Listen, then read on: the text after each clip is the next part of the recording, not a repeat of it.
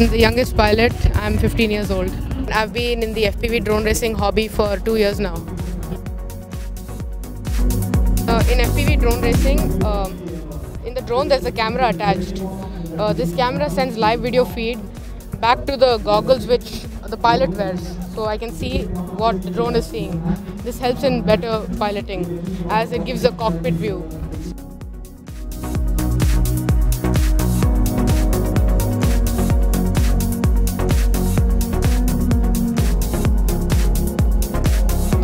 Bangalore is, as usual, an IT hub.